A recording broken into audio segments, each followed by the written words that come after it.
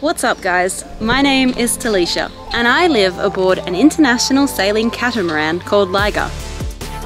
Over the past 2 years, I've spent quite a bit of time in Gibraltar, so I want to show you 10 of the places you can explore there that are off the beaten path. A tiny peninsula at the entrance to the Mediterranean Sea, Gibraltar has a long and storied history. It's been home to the Neanderthals, visited by Romans and Phoenicians, conquered by invading Moors, and ceded to the British. In total, my crew and I have spent over 16 weeks in the Queensway Quay Marina, and we used that time to explore in and around the Rock as much as possible, discovering places that most visitors have no idea even exist.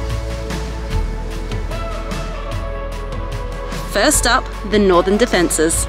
Formerly known as the Jungle, it's a huge complex of military tunnels and ruins that date back as far as the 1700s when the British first took over. To get into the area, you walk through a tunnel at the end of Moorish Castle Estate Road, follow the path all the way to the end, which is towards the airport, and go down the stairs to the left. The whole area used to be overgrown, but in recent years, an effort has been made to clear it out, making it much easier to explore. Expect to spend at least 3 to 4 hours wandering through the tunnels, looking at the ruins and inscriptions left behind by soldiers who are long gone.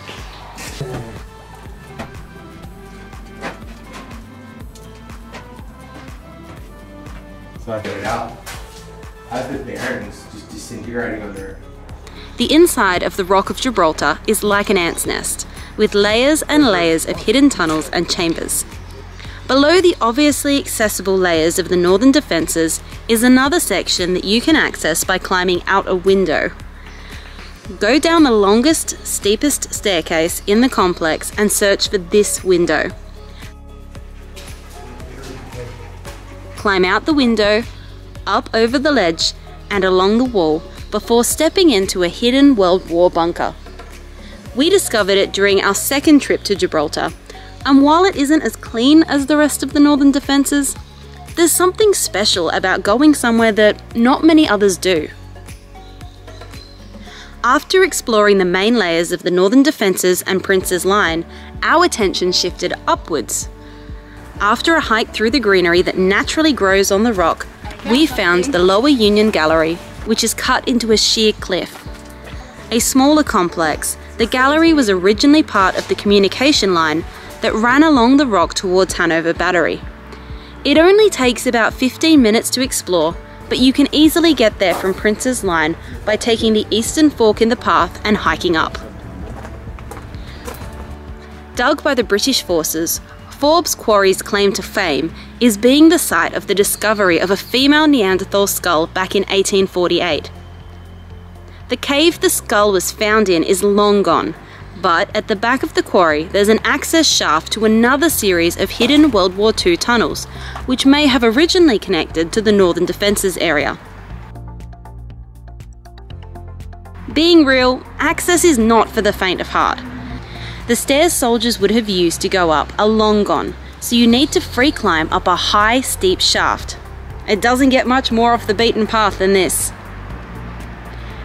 Visiting Talus Slope Reserve is about what's inside the rock, rather than outside. When we were in Gibraltar, there was an open entrance at the back of the reserve that you could go inside of to explore 20th century tunnels. These tunnels were once part of a fuel storage facility. Enormous caverns were carved into the rock, and fuel vats standing at over 4 stories high were built inside. They're not joking about Gibraltar having underground cities. Ventilation tunnels leading to the outside were blasted through, and there's even a tunnel that leads all the way under the rock back to the centre of town.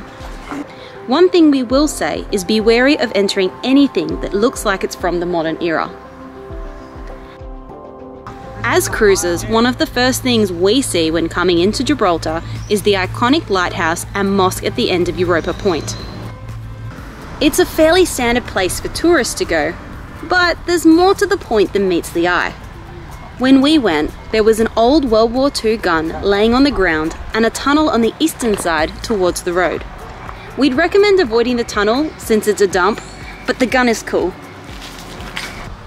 Casting your eyes to the hillside above, there's a path that runs along the edge which gives spectacular views of the Mediterranean Sea. Oh, cast your eyes out there. We're not giving this one back, boys.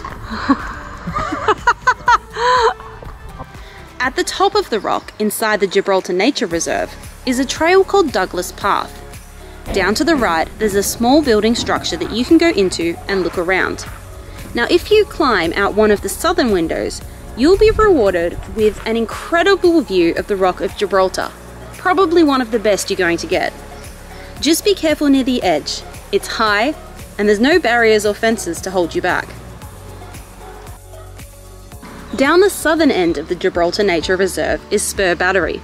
Since it's more isolated than some of the other sites, less tourists seem to visit, and most of the people we met were locals who'd come down to hang out and watch the sun go down.